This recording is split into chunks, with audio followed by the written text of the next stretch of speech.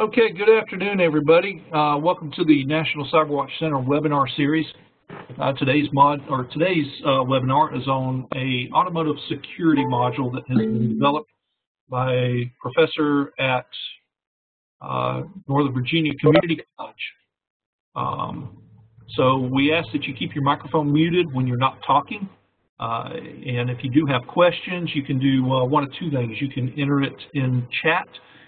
Make sure you send it to everyone so everybody can see your question. And then at the end of the webinar, we'll respond to those questions. You can also hold your questions to the end and open your microphone and ask questions that way too, either of those. Obviously, we've been experiencing some technical issues. Don't know what they were. It was apparently something on the WebEx end of things, unfortunately. So we had to restart the meeting. Thank you for your patience, and thank you for joining us back if you're able to. Just to let you know a little bit about the webinar series, we do send new topics out. If you have topic suggestions, please send them to the email address that you see on your screen, info@nationalcyberwatch.org. That's info@nationalcyberwatch.org. This meeting is being recorded. It will be put on the National CyberWatch Center YouTube channel, and you see the address there on your screen. It will also be sent to you. You'll get an email if you entered your email address when you join the meeting. You'll be sent an invitation to the meeting space at the end, which will contain a recording of this webinar. So my name is Louis Leitner. I'm the Operations Director of the National CyberWatch Center. I'll be moderating the meeting, and at the end, I'll be taking the questions and answers. So our presenter today is Reggie Bennett. Reggie Bennett is a professor in Automotive Technology at Northern Virginia Community College. Reggie, how are you doing today? I'm doing just fine. Great. All right. So it's all yours. Okay. Well, thank you.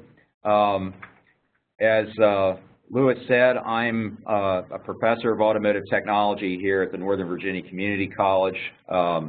My areas of specialization are in like automotive electronics, emission controls, drivability, and in general, a lot of this came about over the last couple of semesters when I've taught our capstone automotive electronics course and trying to address some of the issues that we've probably all been seeing, whether we're in the IT industry or the automotive industry or anything else, that have been pretty well publicized.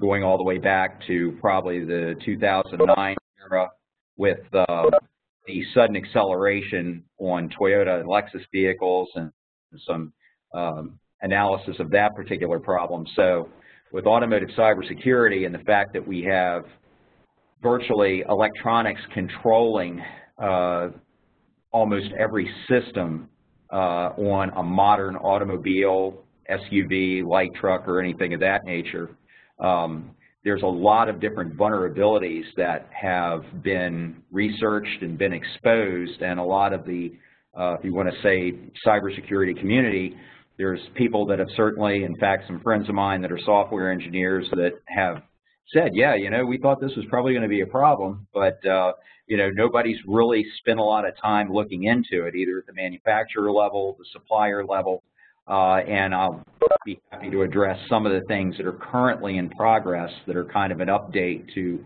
the study that's the basis of these PowerPoint slides that we're going to be looking at here as we go through the meeting.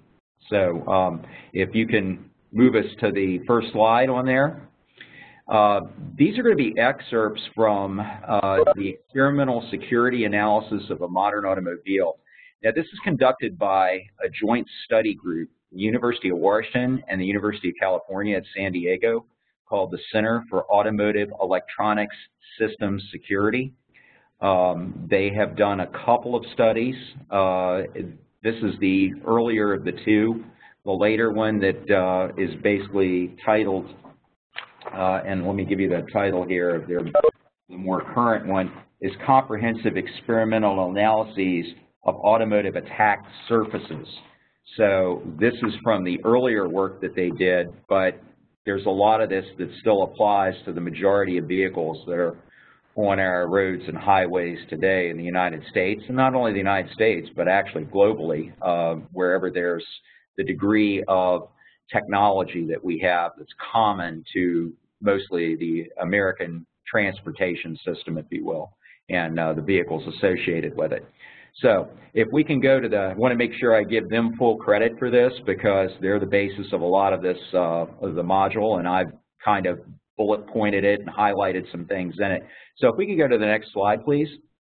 Okay, so these are some of the typical cybersecurity issues that we have for a host of reasons, starting primarily with the tightening of both emission controls and the CAFE, or corporate average fuel economy standards, over the last 2 decades. There's been one solution for improving emissions, vehicle drivability, fuel economy, and things of that nature, and that has basically been driven by electronics and, moreover, software.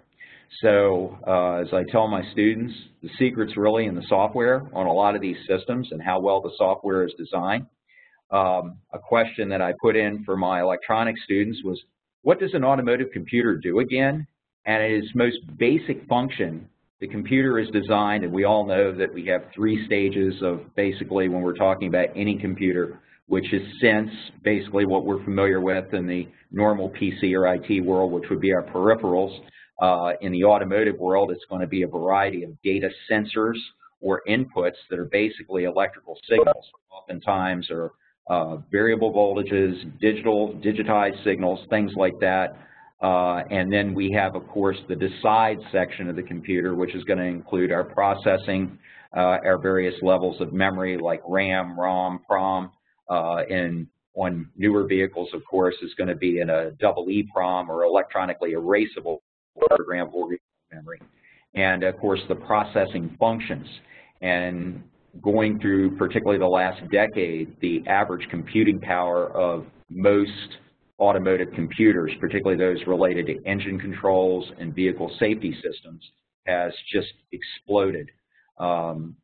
Computer speeds, things like that, have gotten a lot faster than they were initially back in the days of in 1980, 81, where we first started, let's say, putting electronic engine controls on vehicles, where we had transmission speeds of a lowly 160 baud. That was the standard baud rate at the time. And we've gone way over that right now.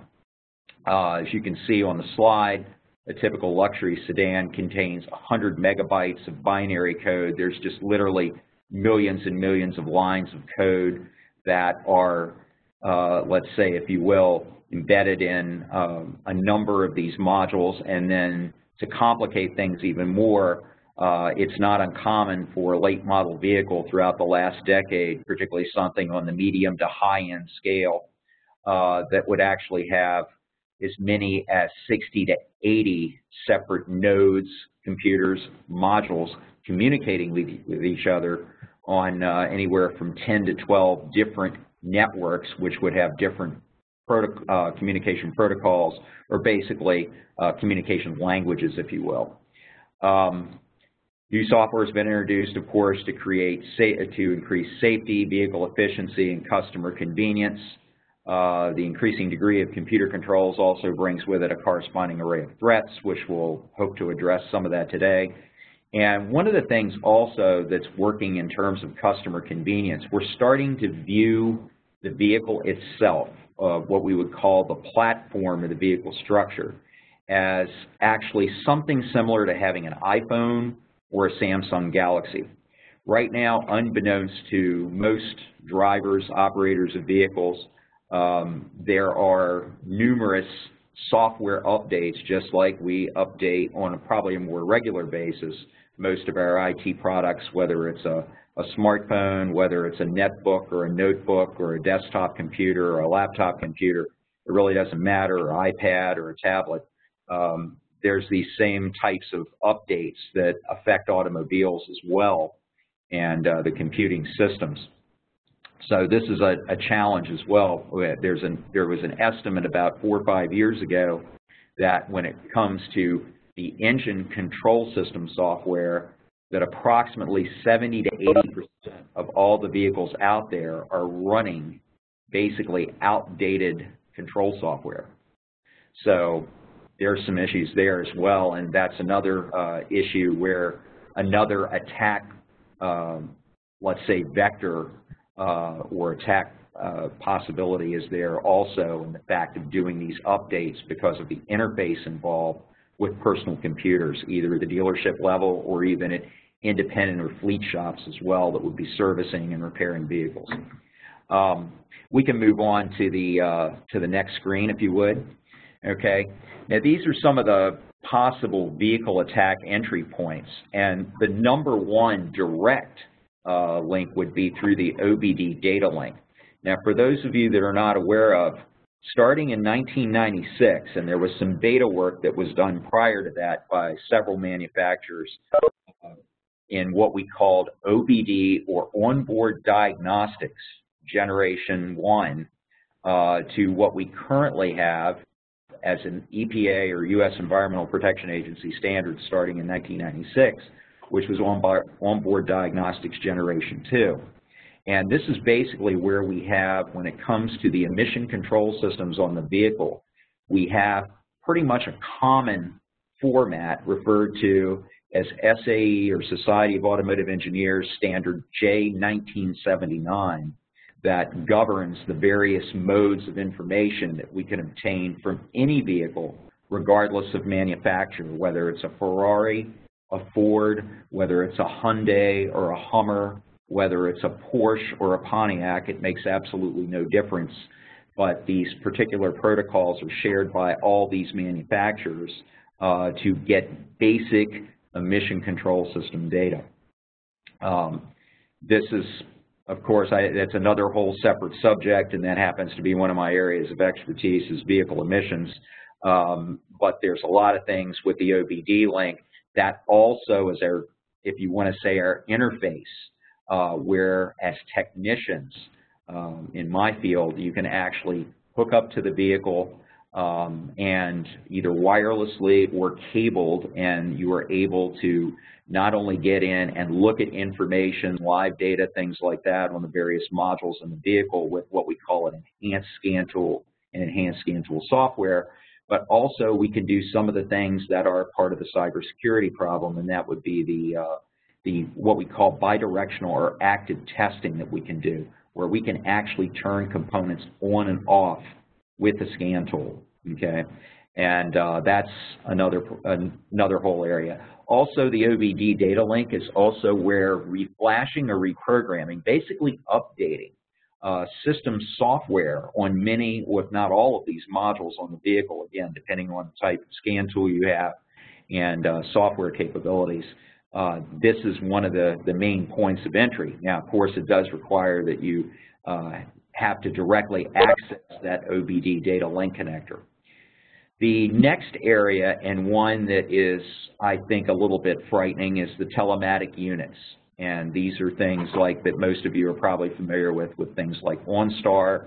European manufacturers also have some of their own types of systems as well that are very similar to OnStar and some of their higher-end cars like BMW and Mercedes-Benz.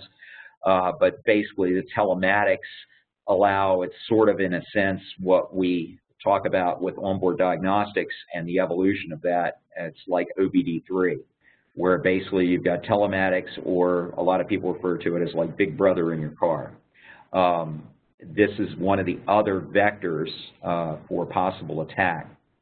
The other devices come from things more in the infotainment and the integration of, let's say, personal electronics, such as a smartphone or cell phone. Even something that we take like a hands-free device where we have a cellular phone that basically we can hook up, and of course hands-free, which would be certainly an improvement to vehicle safety. It keeps the vehicle operator or driver from fumbling around, trying to fool around with the phone while they're driving, especially if they want to use it for a GPS function or something, of course, like voice-activated functions like the Siri type thing. But it also happens to be another attack avenue for malware, different types of virus attacks, things like that, and indirect and direct attacks to the vehicle. Replacement parts containing software. There's always the possibility, because of the fact that the automotive industry is truly, and has been for many decades, a global enterprise. Things are manufactured all over the world that wind up in the end unit we call a passenger car or a light truck or a sport utility vehicle or any of those types of things. So there's always a possibility that we can have malware that can be introduced, and the more we have different types of modules or things like that on the vehicle, the greater the possibility that we could have something of that nature. Also, replacement parts that may not meet robust quality standards, and like I said, I'll get into a couple of those that exist right now regarding vehicle safety and control systems, both on the ISO side as well as SAE. The other, of course, has always been a problem on vehicles is add-on and aftermarket devices such as remote starters, more high-end types of audio types of systems, even like audio-visual systems and things in the vehicle. Many of these types of devices carry with them sometimes, again, not very robust security measures, particularly where software is involved, particularly like in some of the like theft deterrent systems, anti-theft devices and all that might be on the vehicle, or what we call immobilizers. Certainly remote starters are another avenue, because a lot of those are basically RFID control. And then the final thing is, as we start to see the move toward different levels of vehicle autonomy, is the V2V, vehicle-to-vehicle interface, as well as the vehicle-to-infrastructure that particular type of interface, and wireless systems. Wireless system attacks can be either short range or they can be long range as well. And those also are another problem that for, let's say, cybersecurity, if you will, types of protections that we want to build into the vehicle. Okay, we can go to the next slide now. Okay, now although there's approximately 250 million registered passenger cars in the U.S., with the vast majority having significant computer control, these systems are largely unfamiliar to the computer security community. It's not that they have, like, fabulously complex programming languages. Most of the programming languages that are used on most automotive controllers, particularly engine controls, are C++ or microcontroller, are the two most common types of programming languages. I am not a programming expert. I have a little bit of knowledge of coding from messing around with Arduino with my younger children, and just some other things that I've been experimenting with lately in the electronics realm I'll be happy to address later on. But what we have as the trend in automotive technology is the increasing deployment of semi-autonomous systems, such as what we call adaptive cruise control and automatic braking. And these are typically what we refer to. There's 5 different levels in what we want to call vehicle autonomy or semi-autonomy. There's the level 0, where there's basically no control. There's level 1, which is more like in the warning system area. There's level 2, which is the example I've given here of a late model Audi Q7 that will automatically apply the brakes, completely stopping the vehicle if necessary with no driver input. And a lot of this is accomplished by both what we call both short and long-range radar units in many cases, or ultrasound, using something very similar to sonar. There's a variety of different technologies that are employed for, let's say, like lane control, like keeping the vehicle in its lane so you're not doing lane drifting, things like that, as well as the adaptive cruise control to actually bring the vehicle to a complete stop if necessary, are often accomplished through, for instance, like on many late model Cadillacs, we have up to 6 onboard radar units that are operating roughly around a frequency of about 77 gigahertz. And these are all pretty much low-powered units, but they have an effective range in most cases of around, I want to say around the 100 to 300 meter range, depending on how they're designed and what power level they're at. Now, the biggest problem is this last bullet down here on this particular slide. And this is often the bridging of safety-related system networks and other less critical networks like infotainment, other communication systems that might go into like a Bluetooth interface on the vehicle and things like that. And this is especially the case, again, with telematics units such as OnStar. And I'm not picking specifically on OnStar because, as I said, a number of manufacturers have this, and OnStar also goes across. It's not originally was developed at General Motors, but it bridges a lot of different manufacturers use that particular OnStar application. So I'm going to address that as to what is currently going on in the industry right now, particularly at General Motors, to address this bridging problem. But this is definitely one of the big ones we've got that's allowed the attacks that occurred in the University of Washington and University of California, San Diego studies. Okay, we can go to the next pane now, please. All right, also, this is the other thing. Hackers with a purpose, and this is the small but vibrant tuner subculture of automotive enthusiasts who utilize specialized software to primarily improve engine performance. This isn't anything new.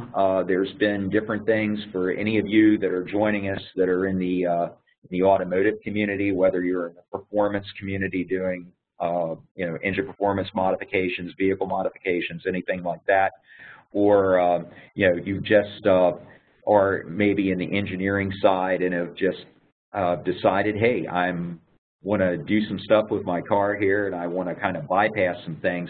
We've had things out like different types of, let's say, devices called like Diablo Sport, Hypertech that have been around for a pretty good while. Again, probably everyone here has probably seen some variants. There's about 6 or 7 different episodes out now, Fast and Furious, and that is one where you see all these late model sport compacts that basically have had, we used to do back in the old days when we had replaceable programmable read-only memories, we would put in what was called hot chips. Hot chips are no longer possible because of the EPA standard of OBD2 starting for real in 1996. So therefore we have to have electronically erasable programmable read-only memories or replace the entire electronic or engine control module or powertrain control module if we want to change particular calibration features. We're going through the OBD data link connector port. It's possible with aftermarket types of either software applications on a PC or standalone units such as like the Diablo Sport or the Hypertech. You can actually go in and change things like spark advance curves, for instance, or your fuel program. You can increase your engine RPM if like a lot of late model vehicles have sort of like what we call a rev limiter function and a speed limiter function. You can actually change those around slightly. So there are some things that you can modify and edit in the software. Again, from a software engineering standpoint, you're going to be basically changing lines of code. A lot of these applications and tools make it a lot simpler to just simply ratchet up or ratchet down, like for instance, like spark advance, or when the engine cooling fan is turned on by the engine control module and such control features such as that. The hardware and software required is relatively inexpensive and pretty much relatively available. And again, like they've seen a lot doing research, a lot of different really low-cost methods of getting into, let's say, changing and altering some things around, as well as pretty low-cost programs that you can purchase in the $100 to $200 range to actually make those alterations and just load it on a conventional PC like a laptop or a netbook or anything like that. Also, there's the, as we mentioned earlier, there's the increasing interest in moving toward fully autonomous vehicles, such as the Google car, the DARPA challenge, which is basically from Department of Defense, and also I think all of us may be familiar with some of the good points, bad points of the Tesla Autopilot, which heavily rely on wireless telematics, such as vehicle to infrastructure, V2X, and then the vehicle to vehicle also, like peer-to-peer on that as well. And yeah, just I think within the last week or so, I believe Apple has come up with something as their particular variant of the Google car that they petitioned the California Department of Motor Vehicles for permitting to allow it to operate on California highways.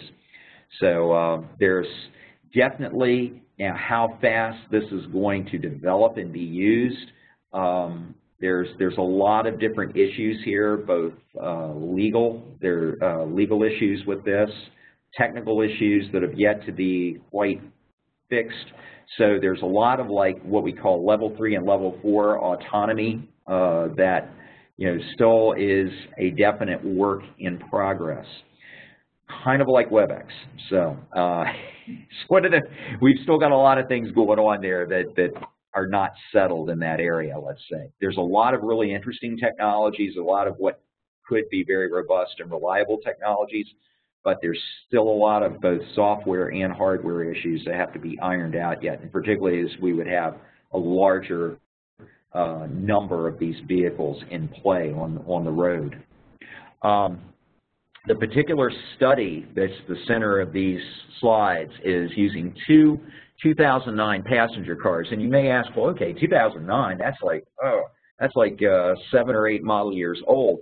Well, the problem is there's a lot of vehicles still out on the road here. In fact, the average age of vehicles in the Washington metropolitan area, which is pretty, let's say, in terms of wealth and prosperity in the nation, it's probably one of the leading areas, if you will, for per capita income and things like that. So we still have the average age of vehicles in the Washington metropolitan area probably is in the 9 to 11 year range of age. So this is certainly well within that, and there's many of these types of cars out on the road. And again, I'm going to address some of the steps that one of the manufacturers has taken about that whole bridging problem here in just a little bit as well. But they use 2009 passenger cars, same make and model. The risks identified in the study arise from the architecture of the modern automobile and not simply from design decisions made by any particular single manufacturer or what we call an OE. This is fundamental design issues that exist here. The experiments were conducted in 3 principal settings. One was on bench, or basically reverse engineering, and this is something I teach my students in electronics when we're doing diagnostics, oftentimes because we do not know what's in the black box. We do black box theory, which is basically we're looking at things like power, ground, signals, and if we force an input, what do we get for an output? Since as we went back to one of our original questions is what at its most basic level does a computer do? It turns something on and off. Now it may turn it on and off in a very interesting fashion with like pulse width modulation or duty cycle control or things like that, but it still turns things on and off as a base function. So reverse engineering is still a pretty reliable way if you have a similar product to kind of figure out how this thing's put together, and if there are some sort of like security systems or things like that, how to defeat them. The other was using stationary, where the car was on jack stands at speed, simulating actual operation. And then finally, with a test driver, and on the road or actual road testing that was done at a decommissioned airport. And I thought that was rather interesting because in my past, I've had a decommissioned airport to do, shall we say, road testing and experiments on at high rates of speed, which was kind of neat. They did something very similar, and judging from, if you read the full content of this study, they needed something like this in order to conduct some of these tests because they literally took over many of the vehicle functions. All right, ready for the next slide, please. Okay, both vehicles use the CAN communications protocol. Now, I will tell you as an automotive technician that CAN is one of the greatest things since sliced bread for communicating large amounts of data compared to what we've been used to over a number of years for rather slow, if you want to kind of make a comparison of slow internet speeds. This is really so much faster. Our scan tools load with data a lot faster for diagnostic purposes. There's a number of things that we can do because of this CAN protocol, and it's a very robust communications protocol and bus system. Having said that, it's not without its faults, and one of the things that the CAN protocol has is a number of inherent weaknesses that are common to any application, okay? And CAN has been used on vehicles that began, Robert Bosch Corporation started pioneering this back in the late 80s, early 90s on a number of higher-end European cars for entertainment, for what we call the entertainment and comfort bus, and it's been used in industrial processes and manufacturing and industrial engineering for a number of years, but its biggest problem is, particularly in an automotive application, CAN is extremely vulnerable to denial of service or DOS attacks. CAN's priority-based format allows for like one single node to take a dominant state on the bus indefinitely and can cause all other CAN nodes basically to back off or cease to communicate with each other, or in many cases what we use in many late model applications is something called a gateway module, which is pretty much the traffic cop for one or more communication protocols. The major use of the CAN bus is providing diagnostic access to service technicians. CAN has 3 different transmission speed levels. We have CAN A, CAN B, and CAN C, with CAN C being the highest speed at a minimum of 500 kilobytes per second. That's typically what we use CAN C for scan tool interface, whether it's PC-based or whether it's a standalone scan tool. We have that actually provides like the highest level of speed of all the 3 available CAN buses. And many manufacturers use CAN B and CAN C, but CAN C is normally associated with the connection at, for those of you that are in the automotive field out there, pins number 6 and 14 on the OBD data link connector are your CAN bus pins on a CAN-equipped vehicle. Test equipment, i.e. scan tools, must be able to interrogate the internal state of vehicle components and at times manipulate this state as well. And this is where I added the active or bidirectional testing function, where I can actually sit in the driver's seat of a vehicle and turn all kinds of things on and off. I can lock and unlock the doors. I can operate the windshield wipers. I can make the windshield washer shoot washer fluid over top of the vehicle. I can start and stop the engine. I can turn individual fuel injectors or ignition coils on and off, and a host of other things. I can turn the engine fans on and off on many vehicles. Now, I will tell you that these features are not available on all scan tools, and they're certainly not available on all vehicles, and it normally is going to be in the realm of 96 and newer vehicles that have the OBD2 J1979 SAE format. But there's a lot of them out there on the road. Even though there are numerous standards governing the CAN protocol and applications, it was found by this particular study group that the manufacturers do not always follow them. And this is especially true regarding things such as memory keys and challenge response authentication formats. That was another issue. We can go to the next slide now, please. Okay. Some of the cyber attack methods used in this study, and I had to study myself when I was doing these because I am not an IT person as such, so I had to look at what in the world packet sniffing, target probing, and particularly fuzzing was. And fuzzing was kind of, I thought, a rather interesting thing, and I wanted to explain that to my my students. The packet sniffing and target probing are a little bit easier to understand. But fuzzing is a software technique used to discover coding errors and security loopholes in software, operating systems and networks by inputting massive amounts of random data, referred to as fuzz, into the system to attempt to make it crash. So it's sort of like a shotgun approach. It would kind of be like a 5-year-old pressing every button on like a cipher key lock that they possibly could in the hopes that, you know, maybe at some point they just get the right combination of things, but in this case, it would be something where you could actually very rapidly generate a lot of different data signals, basically a lot of ones and zeros, and possibly unlock something in that particular module or device. And that was one of the things they used. Many device control functions for select ECU, and when we're talking about device control, this goes back to basically the active testing or bidirectional testing capability that we're talking about. Could largely be discovered by fuzz testing, where we could, some of those things I described to you, where we could turn different outputs on and off and control it, control the vehicle, could be done. Most of the attacks against the engine controller were found by fuzzing device control requests to the ECM, the same thing that technicians such as myself would use to get into the vehicle and use it for diagnostic purposes to actually activate different systems and outputs and things of that nature. Okay, we can move on to the next slide, please.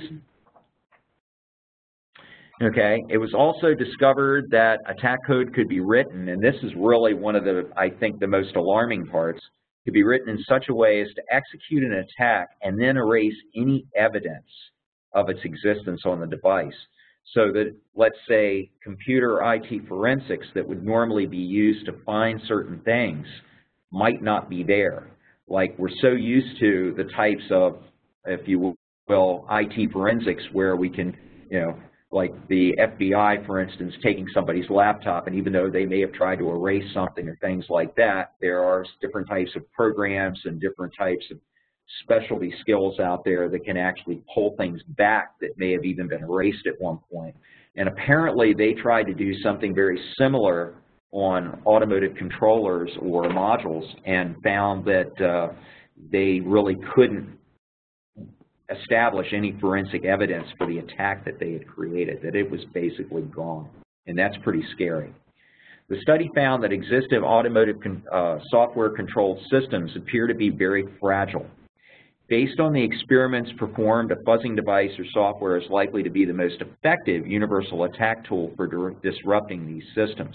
And when they say fragile, that's not exactly, we think of fragile like, oh gosh, are these things all that fragile? Well, no. And to be honest with you, probably for the last 2 decades or more, automotive electronics packages have been surprisingly robust. There's a very small level of failure compared to earlier controllers that we had, particularly for engine controllers. That doesn't mean that they never fail, because there's always different things out there that will create a failure. One of the biggest problems we have that often generate a lot of what we call network codes in vehicles is often something as simple as battery condition. With all the different, let's say, electrical and electronic systems that we have on vehicles today, one of the things from a diagnostic standpoint that normally creates communication problems on networks between modules and everything else is normally may have its root cause in actual battery condition or lack of capacity. And once that's straightened out, those problems go away very quickly. But in any event, moving down to the third bullet here, while automotive components are explicitly designed to tolerate failures, they are designed for durability and robustness, shock and vibration, thermal cycling, getting hot, getting cold. It seems clear that tolerating attacks has not been part of the design criteria. In other words, like while the CAN bus is a wonderful tool used in the vehicle, nobody really thought about the fact that somebody can easily hack the CAN bus, which is one of the things as vehicles become more complex, that there's a problem of that nature that exists. Many of the vulnerabilities discovered were made possible by weak or unenforced protections of diagnostic and reflashing services. And again, this would be more like coding, authentication keys, things of that nature. I've reprogrammed numerous vehicles in the past. Don't really do reprogramming myself anymore, but you know, it's not. There are some different hoops you have to go through to get into it, but certainly for anybody that's skilled or practiced in IT, and particularly for someone that, let's say, is a hacker, not too hard to get around some of the very light security systems we have in those vehicles, so to speak. And I believe, is this the last slide? Okay. I think that might be our last slide. Yep. Okay. Well, time for Q&A. It looks like it. So you ready for questions now, Reggie? Yes. I've got several here. I'm okay. sure you probably haven't slaughtered the subject too strenuously here. Well, I don't know if you've ever been able to watch it while you've been speaking. I doubt you have, but there's been a very enlivened discussion going on in the chat. So that's been kind of interesting to keep up with. So I've documented the questions here. I'm not going to repeat all the comments because there's just been way too many comments. So the first one is from Jim, and he asked, what are the top 3 auto cyber vulnerabilities affecting business bottom line? Okay, the top 3. What auto cyber vulnerabilities? All right. When we're talking about the business bottom line, can we kind of define what type of business we're talking about? Are we? So, Jim, can you respond to that? What type of business are you talking about? Are you talking about the vehicle manufacturing business? He's saying return on investment equals losing money. Okay. Now, is this on the vehicle itself? I'm sorry, I may not be understanding the question correctly here. He's talking about affecting cost to the OEMs or real world. Oh, yes. Well, you know, that's a great question. And like with anything, as we've experienced technological advance, oftentimes driven by, let's say, federal regulations in the case of the Environmental Protection Agency, or in the case of DOT, for instance, National Highway Traffic Safety Administration, and any other of these types of things, yes, the cost to manufacturers generally is always going to increase. Emission controls in and of itself has been probably responsible for thousands of extra dollars of investment on the vehicle, but when we consider that particular investment, and of course, like anything else, it may take, in order, let's say, to come up with adequate cybersecurity protections, like in the software and the coding realm, and that's really where most of this is going to be at. Some of it's hardware, but the vast majority of it's probably going to be more in like the software itself and the design of the software. There's probably going to be, you know, obviously some initial expense in, like, let's say, hardening a lot of these possible vulnerabilities or attack avenues. But having said that, once it gets developed, I don't think you're going to see that it's going to add significantly to the cost of the vehicle, okay? But any kind of initial, if you will, change, regardless of what it is, particularly if it's something to do with emissions, safety, or, I mean, the corporate average fuel economy standards, that's added hundreds, if not thousands of dollars to each unit, to each vehicle, because of, let's say, changes in technology and the cost of that technology. But the more we start implementing it, the more the engineers get to play around with it and come up with different lower cost solutions and better materials and things like that, typically the cost always comes down in technology over time. Okay. I hope that answered Jim's question. Yeah, he liked your answer. He said great answer. Okay. So he appreciated that. Thank you. Jim, by the way, works for Raytheon Blackbird, he says. So. Oh, okay. All right. Very good. All right. So Jeremy asked, and this question came early on in your presentation. Okay. Do these manufacturers operate this old software to have the systems communicate easier, such as if an engine needs to be replaced? Or is it so that the technician can use various non-OEM tools, connect to these systems to diagnose and repair them?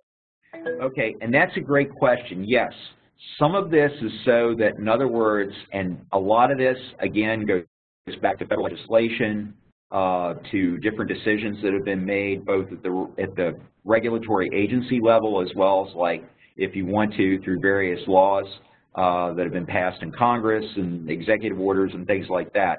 And a lot of this is so that the aftermarket repair community is not frozen out, so to speak, of the service and repair business. That's part of it. Because it relates to emissions and the importance of emission controls in, let's say, automotive technology, there is an access point. This is one of the reasons why OBD2 was developed. A number of years ago, prior to OBD2, and OBD2, by the way, has been around since 1996, so we're almost coming up on the 25th anniversary in about another 3 or 4 years of OBD2 full-blown implementation. And part of that is for technician access. As a matter of fact, almost anybody today can go online and Google search smartphone OBD tool scan tool software, and you can get a software app for as low as like $5. Some of it's open source software if you feel comfortable with downloading that on your phone. And you can get a dongle on Amazon for either a wired or a wireless unit like that uses Bluetooth for as low as about maybe 11 to 15 bucks. And you can turn your smartphone into a basic scan tool that most technicians are all going to have for interfacing with at least the engine controller today, or the engine control module software. And yes, so it is done intentionally. It's done by regulation to some extent, that there needs to be some sort of common format. And one of the reasons is that I'm not going to say that the security part of it isn't important, but it's also the access part for vehicle repair is also an important aspect of that as well. And that this is part of, like, you know, again, like who has access to your vehicle, so to speak.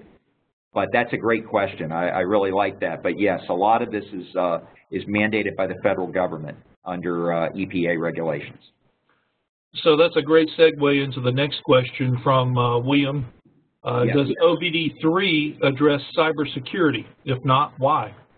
Okay, and honestly, the phase 1 of OBD3 is OnStar and other telematics systems like OnStar. That is basically where, and many of you probably are already aware of this, so I'm preaching to the choir probably, but with OBD2 and OnStar, we can actually take a vehicle. Let's say, for instance, somebody, if they can get into it, steals your vehicle.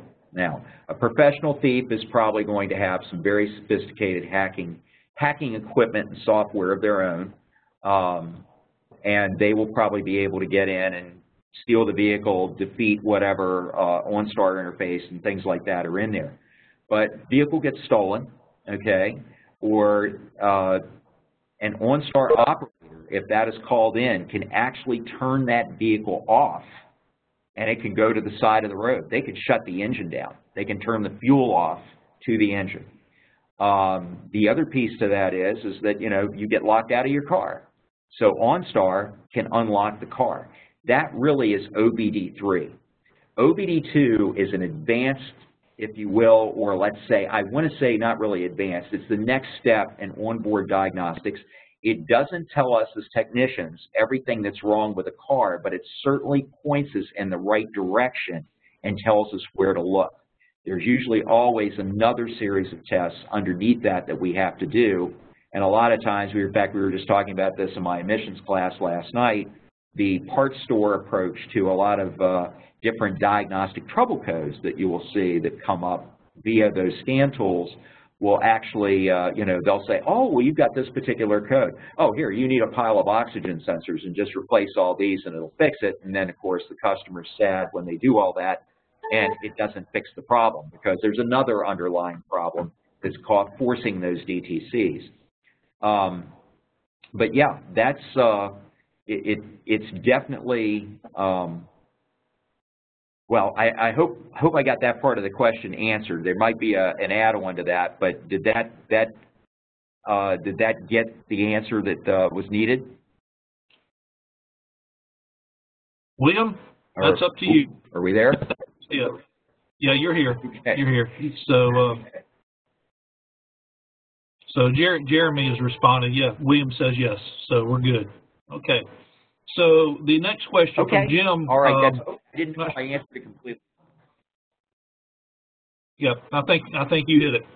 Moving on to the next question, I'm not. This might be a little facetious. Can we use cyber to shut down the kids racing street bikes up and down my street?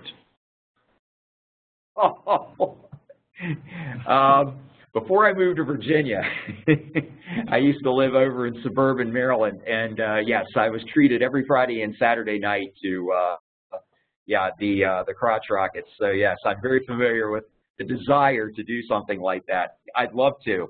Unfortunately, bikes, even though late model bikes do have like electronic fuel injection, in fact, what we call closed loop feedback electronic fuel injection, the level of sophistication on bikes at this point, now they do have a number of newer bikes, Harley Davidsons, and I'm sure most of the other bikes like Victory and Kawasaki, Yamaha and Honda probably all have or it's a certain measure of onboard diagnostics. But compared to all the things that we currently have on a vehicle, except on some really high-end bikes, I don't think we'd find that same level of electronic applications that we do on a passenger car or light truck. Okay, and Jim, I can tell you after spending a number of years in law enforcement, stop sticks do work. So if you can get a hold of those, they'll solve the problem for you. Yep. So the next question is from Gretchen. How do we get a hold of the 2 studies you listed at the beginning of your presentation? That is a great question, and I can actually provide, I have that information here, and as a matter of fact, let me give you the address for those studies. I'll tell you what, why don't you get Margaret to put it in the chat window for you. Okay.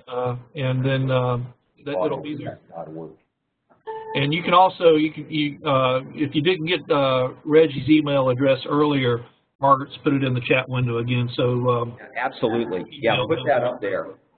And yeah, I can definitely send you more information. I actually, just preparing for today, I'd gone through, I use Google search quite a bit for a number of things, particularly in automotive technology, because again, automotive technology, if you're getting bored, just wait a couple hours and something will change, and there'll be something significantly new in terms of like a technological breakthrough or a new application or something like that. There's just so many things going on.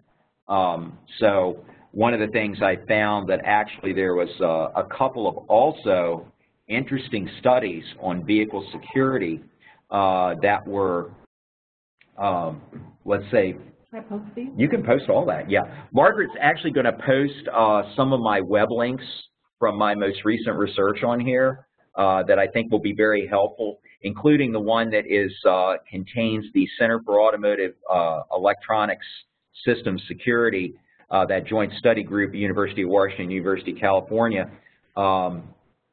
She's going to put that on there. It's www.autosec.org. So that will be the one that contains the 2 studies. And let me just quickly look in my folder here and give you the names of those 2 particular ones. The most recent one I have just been going through and reading, and I must confess I haven't digested the entire study yet, but it definitely is a good addendum to the one on which the slides for today's presentation have been based. And it's called Comprehensive Experimental Analyses of Automotive Attack Surfaces. And it was done I think about a year after they had done the original study on the one that we've been using some of the data from and some of the information from that particular study. So yeah, Margaret's going to put that up there for you guys now. That's the CAESS, is that right? Yes, and yeah, there's actually, let's see, yes, that's one about, there's already, if you do some Google searching about hacking into automotive systems, there's already some things on here that Margaret's going to put up there for you, particularly if there's any, for instance, like sport compact tuners or anybody like that out there in the group, or bass fishermen that want to turn the turbo boost up on your Ford pickup or things of that nature. So, but I'm ready for other questions if you have any more there. I've got 3 more here. So Lance asked, Okay. do vehicles have access logs for forensics? Okay, that's a good question. Now, when you're saying access logs, there's a lot of misconception and myths about the black box in a vehicle. And a black box in a typical automobile, and there are a few exceptions to this, it's nothing like we have in aircraft or like on, railroad trains or locomotives or anything like that. It's nothing that sophisticated. There's not that level of information. However, embedded in something called the SRS, the Supplemental Restraint System, aka known as the airbag, and the airbag system today involves numerous airbags. I would say the average car, the average 2017 model car today probably has just a huge number, probably like as many as a dozen different types of like frontal, side curtain airbags that are built into the sides of it and everything else. So kind of, it's almost like being in a great big pillow if all these things have to deploy, so to speak. Embedded in that SRS controller or module, there are basic vehicle data about speed, G-forces, let's say brake application, like when were the brakes applied, things like that. So there's a lot of data, and it typically, and when I say that, let me qualify that, I'm going to say a lot of data, not data relevant to a crash event where the airbags have actually deployed. Those are normally retrievable by law enforcement using a tool called the Vetronics Event Data Recorder, or EDR. There's actually there's a couple of different, like you can YouTube it or you can actually Google search it online. I use it in some of my classes. But they're actually, when I'm teaching airbag or supplemental restraint system diagnosis and repair, but they're event data recorders. And again, they're typically used by law enforcement and insurance companies to extract that minimal data, I should say, that's available in the vehicle in the event of an airbag deployment. But that's about it. Okay. Next question from David. Which OBD2/CAN bus scanners do you use or recommend? Okay, it depends on how much money you want to spend. When you get into CAN bus, you can buy something. I have a part-time business. I have mostly focusing on diagnostics and drivability. And I have several different scan tools I use and recommend to my students. Obviously, here at the college, we have a plethora of both. Most of our scan tools are a tad more expensive. We have manufacturer scan tools here and things like that. But I would probably say for access and functionality, and I don't want to get into trouble here plugging any particular products or things like that, because there's a number of really good different types of scan tools out there. And I will tell you from personal experience and years of using them, like probably over 3 decades or around 3 decades, that the most expensive tool isn't always the best one. And one tool doesn't always work for every vehicle the way that maybe another tool might. So there's some vehicles that do very well. The one that I found for the money that actually works the best and gives you a lot of functionality for a relatively low price is the Autel, A-U-T-E-L, MaxiDAS DS708 scan tool. They're available. You can get them all day long pretty much on Amazon or eBay right now for about $850 to $900. And normally the package will include a year of free updates. So, and Autel usually updates that software at least once or twice a month. That's my recommendation. Okay. If you want to... and the last question I have... Yep, I'm sorry, go ahead. Go ahead. No, you finish up. Well, I just wanted to mention that but if you want something more basic, that's a good just simply will get you into the engine controller and has maybe a few other little functions and you don't want to spend a lot of money. For under $200, you can get an Actron CP9580A or Alpha. That's an Actron CP Charlie Paul 9580A Alpha, and they may even have a B beta version out now as well. That scan tool will get you into any CAN bus system for under 200 bucks. But just remember, it's only going to go into the engine controller, and generally you're not going to be able to turn things on and off, do any kind of active testing, if you will. With the Autel MaxiDOS, the DS708, you can actually, on many cars, turn things on and off, which is a really awesome feature if you're, doing diagnostics or repair. Okay, I'm sorry. Go ahead, and I'm ready for your next question. Not a problem. So the last question I have is, do you see the prevalence of the use of LTE connectivity as a major security issue, more so than things like OnStar, et cetera? Okay. Could you please, for your questioner, could they please define what they mean by LTE? Because that's a term I'm not familiar with. So that's the latest generation of cellular connectivity. Oh, okay. That could be why I'm not familiar with it, because I'm embarrassed to show you all my my flip phone, but I can assure you it's mil-spec 810G and relatively hack-proof. So I kind of like it, and I don't break it as easily as I do a smartphone. My last smartphone, you wouldn't want to see it. It looked pretty ugly. But in any event, yeah, with a smartphone platform, this is kind of one of the challenges right now, because I know smartphones are pretty well encrypted, where they're more difficult to hack, let's say, than maybe like a laptop and things. But that's the problem with any of these things. And unfortunately, as we build more layers of security and we come up with ways to kind of make them less accessible to unauthorized individuals, there's still going to be people that are going to probably find some relatively inexpensive way around it. I don't know if that answered the question, and if not, I'll certainly try and frame it a little bit better.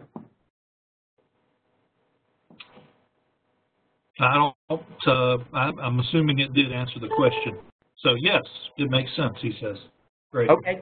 All right. Yes. And that's basically the thing. Any of these external devices that we integrate with the vehicle, whether it's through Bluetooth, whether it's through cabling, like a LAN cable or anything like that in the vehicle, or a USB cable,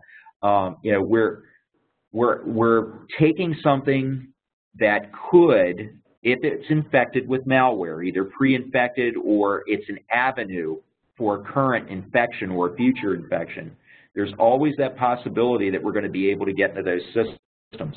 There's one thing I did want to address, and we're talking to Lewis, right? Yeah. Yeah. Lewis, there is one thing I did want to address for one final thing here I think I should mention. General Motors, if people are still listening here, General Motors does have something that they've come out with for the 2017 Chevy Camaro SS. It's called a Serial Data Gateway Module. Description, and what this actually does, it both through firmware as well as software actually isolates some of the, let's say, some of these systems like the telematics, like the OnStar, the infotainment systems, and other avenues for a potential attack threat or an attack avenue, and actually isolates those from engine controls, vehicle stability and braking controls, the adaptive cruise control functions.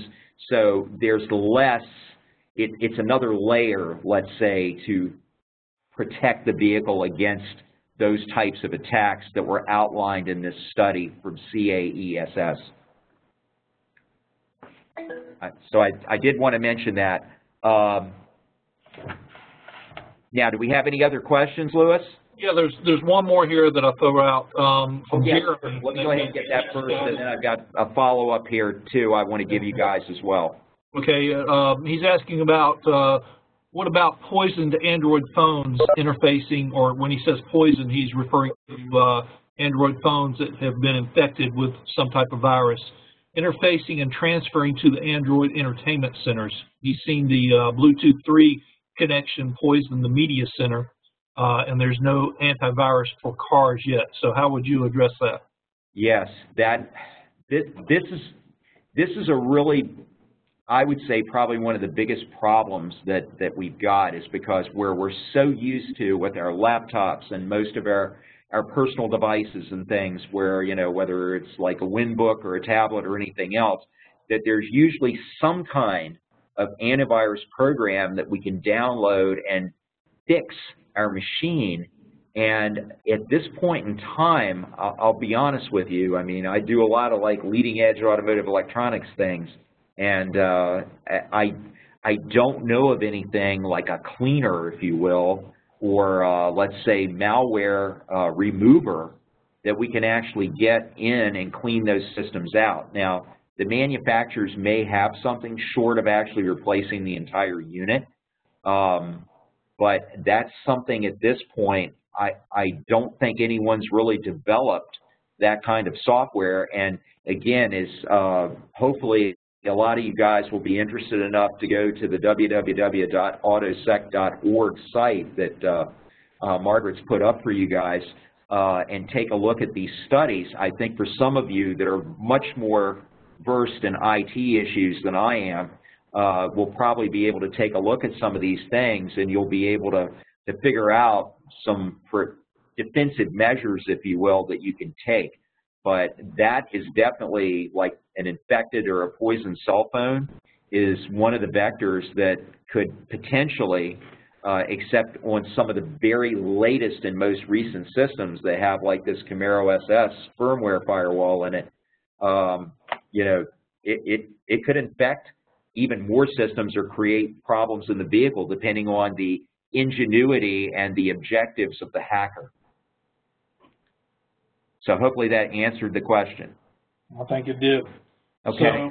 So you've got some closing comments, Reggie?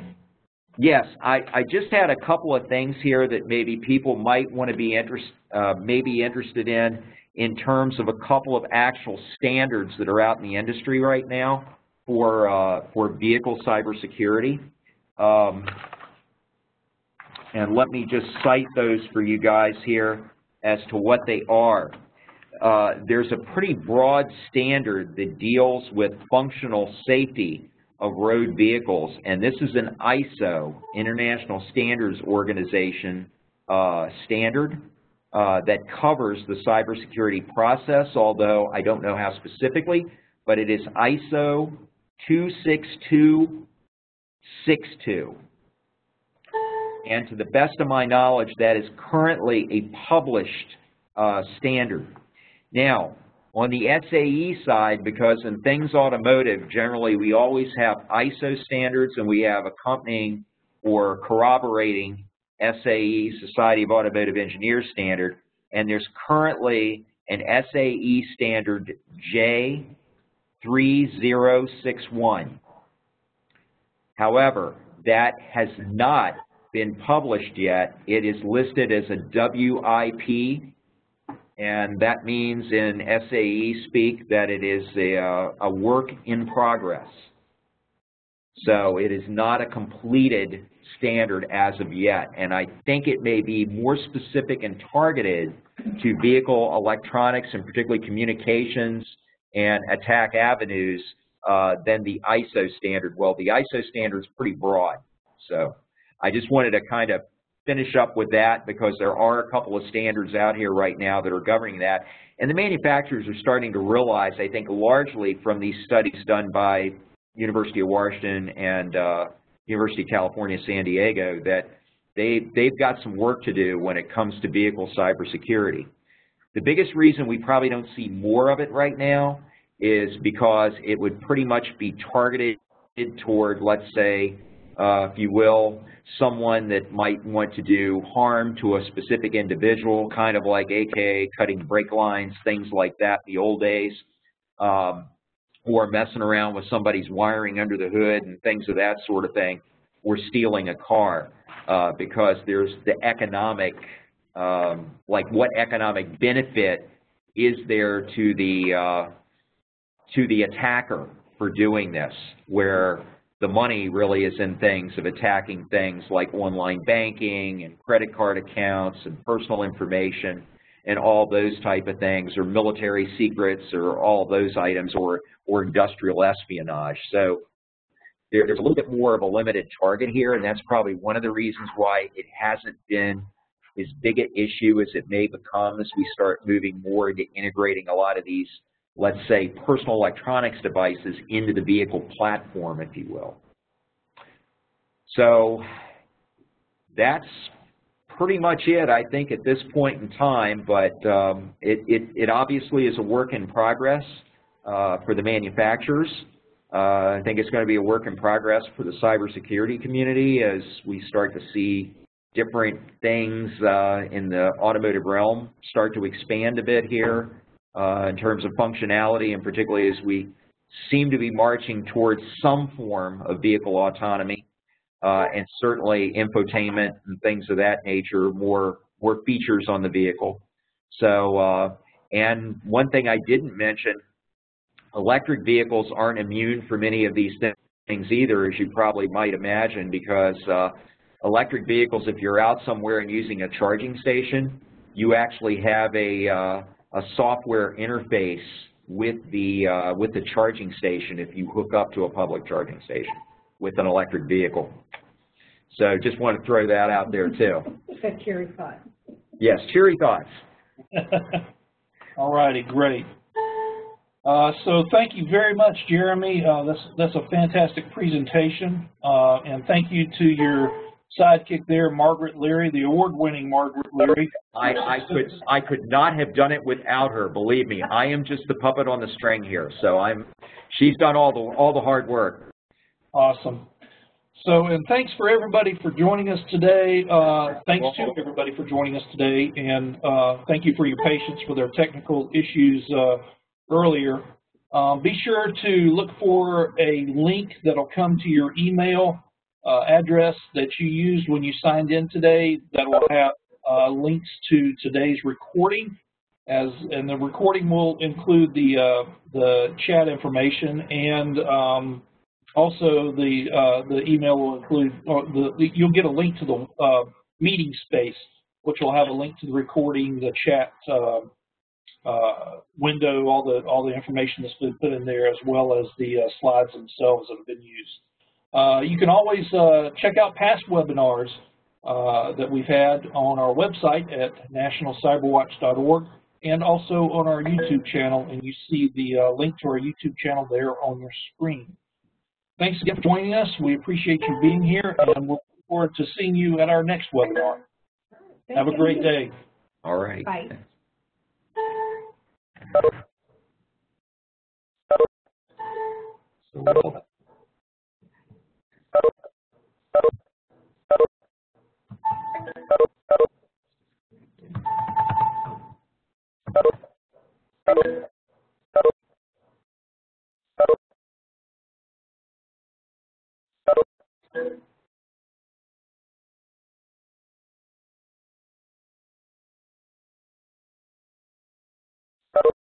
So